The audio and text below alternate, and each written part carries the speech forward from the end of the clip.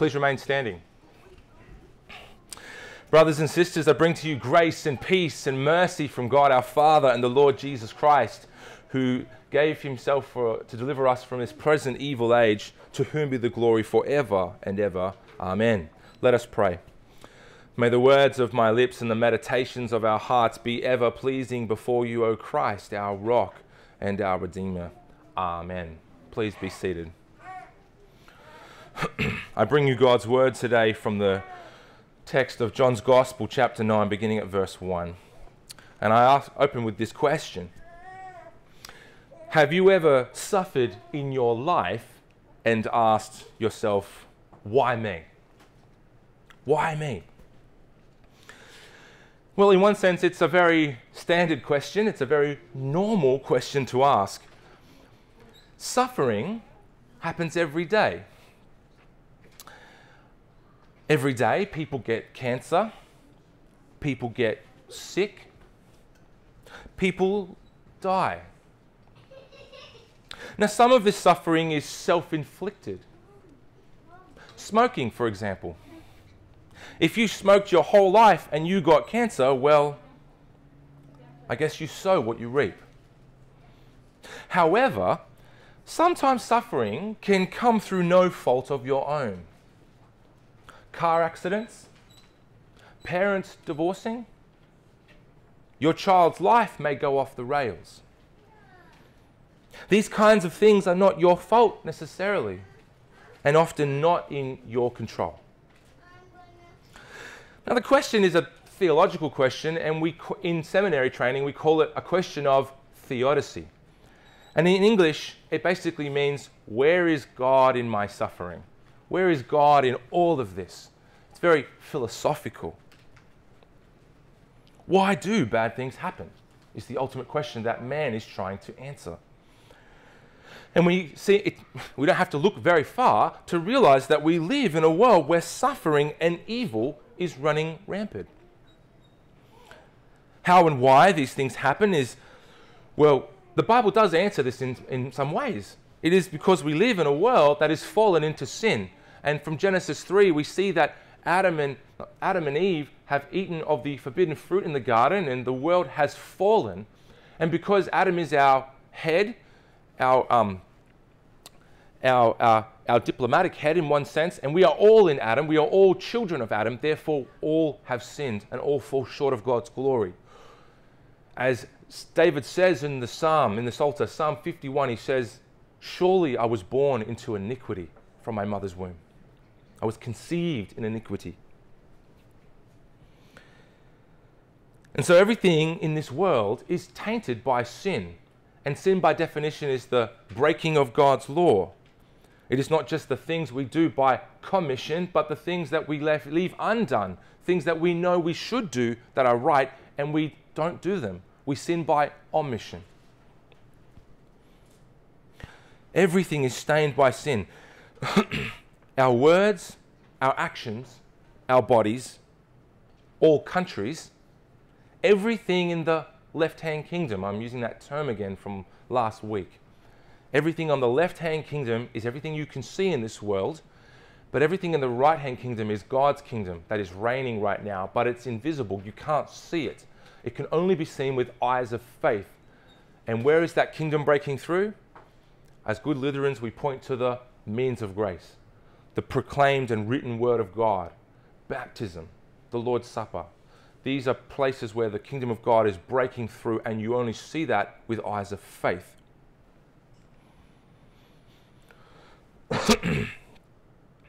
Even if we were to go to the edge of the universe, or to go to the moon, Mars, Saturn, even in these places, death is only a breath away. The question of why we are suffering in any particular context doesn't have an easy answer. I can give you a textbook answer. The world is in sin. There's your answer. We've fallen into sin through Adam and Eve. There's your theoretical answer. But it doesn't quite answer satisfactorily how we would like it to. And there is another answer that we're going to look at, which is in our text today. And so this is the context of suffering and sin that the disciples were asking Jesus when Jesus was passing by this blind man. Let's begin at verse 1. As he passed by, he saw a man born blind from birth. And his disciples asked him, "Rabbi, who sinned, this man or his parents, that he was born blind?" The disciples' question reflects the assumption customary in ancient Judaism that suffering could be traced to sin. And what is sin again? Sin is the breaking of God's law, the Ten Commandments.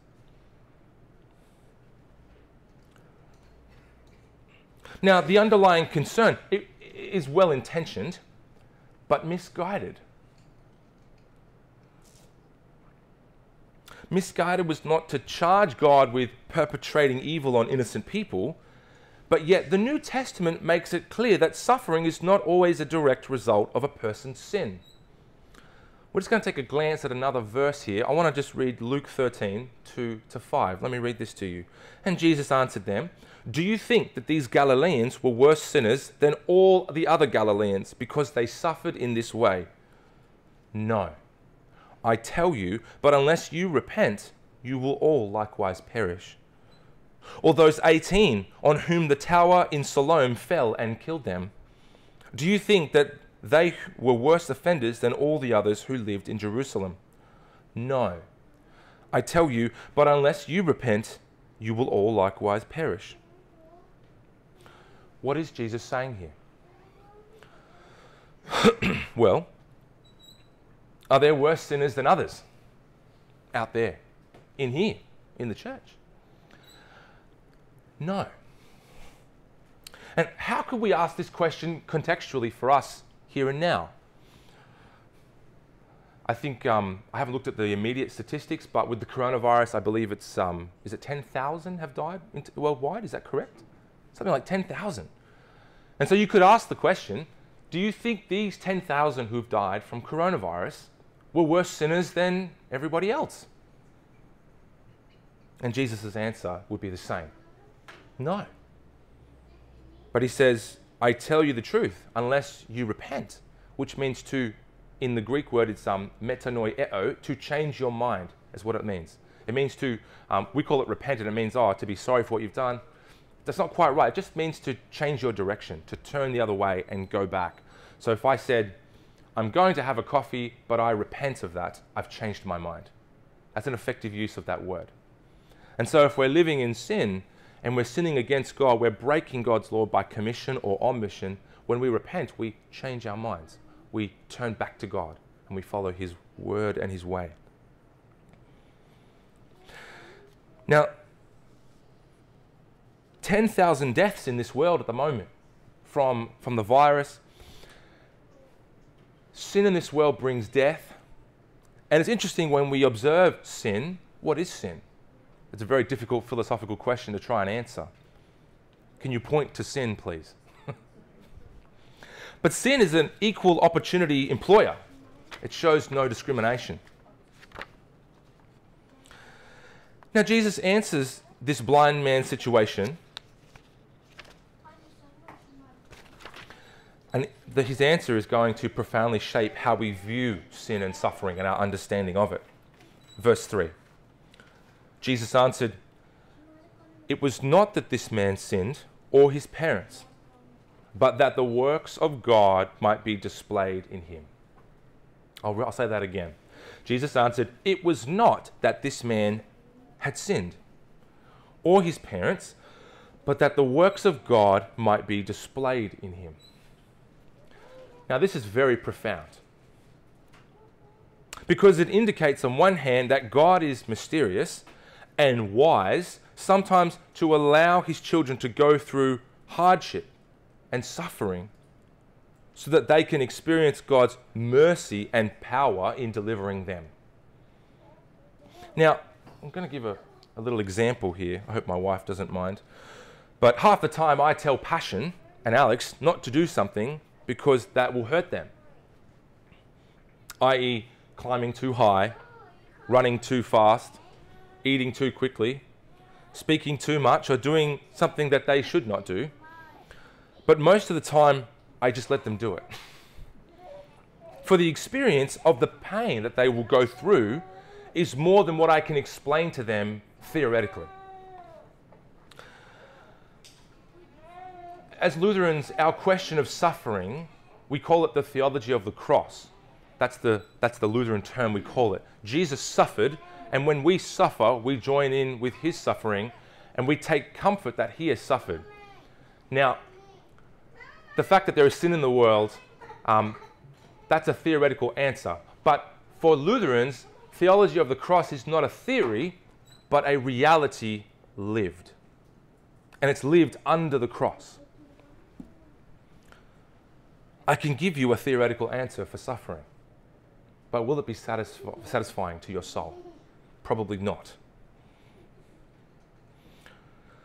And it's interesting when we look at theory and we move to practice. I could give another example. Have you ever, you know the old story of a child with his father in front of a fire, and the father says, "Now son, don't touch the fire's hot." And the son's like, "Oh, yep, no worries." And the father leaves the room, and what happens to the son? What's he going to do? He's going to touch it. That's right. We can't help ourselves. And what happens? He burns his hand. It's hot. The son believed that it was hot, but now he no longer believes that it's hot. He now knows that it's hot. He's moved from the realm of intellectual belief into the realm of personal experience. He has tested what he believes, and it has proven to be true. This is the same for God's word. When we test God's word, it is proven to be true. When we test our suffering, we don't just believe in suffering, but we know something hurts. We move from theory to practice. Love you. Good girl.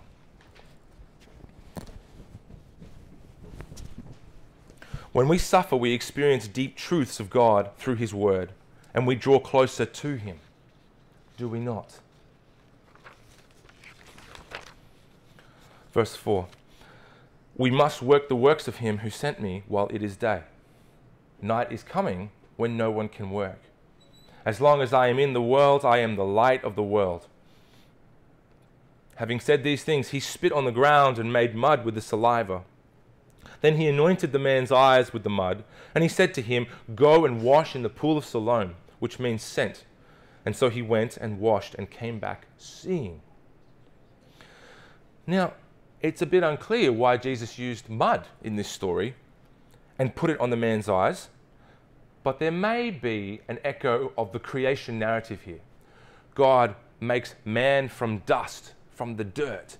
He creates a human being and breathes life into him.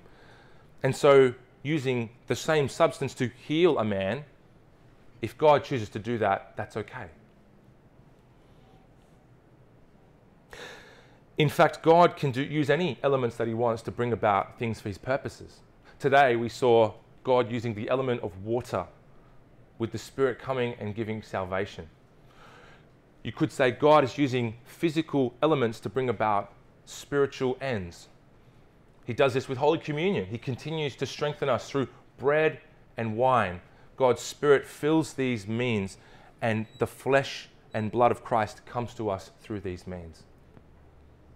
If God chooses to use elements to bring about his purposes, why can't he?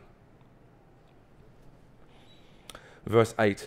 The neighbors and those who had seen him before as a beggar were saying, "Is this not the man who used to sit and beg?" Some said, "It is he." Others said, "No, it is like him." He kept saying, "I am the man." So they said to him, "Then how were your eyes opened?"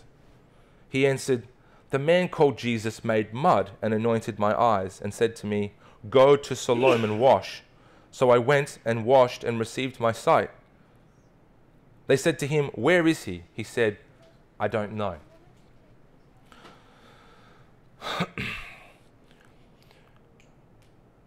There is a lot of suffering going on at the moment. Maybe not essentially in Gladstone just yet, as much as we think.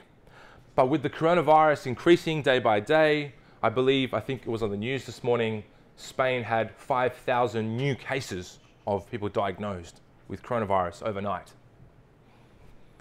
Coronavirus, suffering. This world is full of suffering. And it's going to cost us in our suffering, emotionally, spiritually, financially, maybe psychologically. Some of our suffering is our own fault, but some of it is not. And Jesus' answer to this blind man suffering from birth is that this happened so that God might heal him and be glorified. God can heal us. Can he, at the click of his fingers, heal the world from coronavirus and bring us all to restore us to health? Yeah, I think he can. Absolutely. But will he do that? Probably not. But I think God, as Lutherans, we would say that God, as Lutherans, we used to talk about the doctrine of vocation. God administers his grace through the doctrine of vocation. That is, he might use he will, and he already is, using the vocations of doctors and health professionals to administer his grace. The fact that we could even potentially come up with what is it called, a vaccine to heal people would be amazing. It would be a demonstration of God's grace and mercy if he did that. As he has in the past, we've come up with vaccines for swine flu and things like this. What am I saying here? I'm saying that God can use evil in such a way that brings about his purposes. Now, hear me clearly. An example of this would be Joseph in Egypt, who was sold into slavery. A horrible, sad event. God used Joseph to save the nations and many people from death. Joseph was a type of Christ, a foreshadow of the real deal who was to come. And we know that Joseph said to his brothers in that intense moment when he wept, and as he revealed himself to them, they didn't know who he was. But he revealed himself, he let them in, and he said these words in Genesis 50 verse 20. He says, "As for you, you meant evil against me, but God meant it for good, to bring about that many people should be kept alive as they are today." Let me reiterate what I'm saying here. What is God doing here? What is God doing with the coronavirus? What is God doing in Gladstone? What's God doing in the world right now? God is using all things to bring glory to himself. And God even, now hear me clearly, God even uses sin and evil, not the acts themselves, because they are sin and wickedness and evil, but God in his righteous judgment of sin and evil, all things will be glorifying to God. Even sin and evil in God's judgment of it. And God uses sin and evil, like the selling of Joseph into slavery. That is a wicked thing. Imagine what Joseph went through, going through Egypt, being sold into slavery, the abuse he probably copped, the feeling of loneliness from his family, the feeling of betrayal. But his brothers, nor did Joseph, know that through this wickedness, God was going to redeem this and save the nations. What is God doing with coronavirus? Well, I don't know right now. But one thing that I do see unfolding as a pastor, your pastor here in Gladstone, is I see that as of next week, all churches across Australia have been basically cancelled until further notice. And what I'm seeing is families are meeting in their homes and worshipping together as families. Fathers, as the heads of their home, will be leading their families in worship as they tune in online and hear God's word read to them through their phone or through their smartphone, TV or laptop. They are worshipping together in an intimate way. And it's almost like fathers have to take on that role of headship and serve their family privately at home. We're forced to do this. Maybe it will strengthen the family unit and God will be glorified. Who would have thought? But I ask you to trust in the Lord your God that this coronavirus hasn't blindsided God. It may have blindsided us, but it has not blindsided our Lord and Savior, Jesus Christ. I'm going to finish with a couple of thoughts here. Now, some people say, I've heard some good arguments against how God uses evil to bring about good. And there's some good reasons for this. Some people say things like, how can God use evil to bring about his purposes? Now, that's just wrong. I don't accept it. That's an evil God. If he uses evil to bring about the things that he wants to do, no. And they would say, I just can't accept a God like this. Well, my response or my rebuttal would be, do you want the greatest example of evil and wickedness in which God has redeemed all things for his glory, his ultimate glory? The cross. It is the place where I would say, look no further than the cross where Christ, the Son of God, is crucified. In fact, an innocent man where God became flesh and blood for you was taken to the cross by a murderous crowd and was brutally executed and murdered unjustly. And the most horrific act of the universe was committed. But it was done so for you. It was done so that you wouldn't be in that place. So that the judgment of God for your sin would go on the Son, and that you would receive his righteousness and his forgiveness and his mercy, and you would be free to go. Like the blind man in our story, Jesus had done no sin to deserve that. But in fact, Christ Jesus paid the debt for the world so that all might come to believe. Jesus suffers and dies for your sin so that you might know God and be reconciled back to him. God used that evil and wickedness against his Son so that you wouldn't be judged for your own sin, but rather receive righteousness, peace, and mercy for your sin.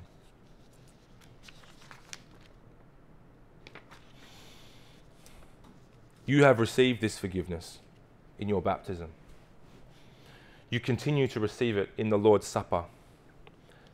And I know that some of you are a little bit frustrated, perhaps maybe you're sad about we can't meet together next week.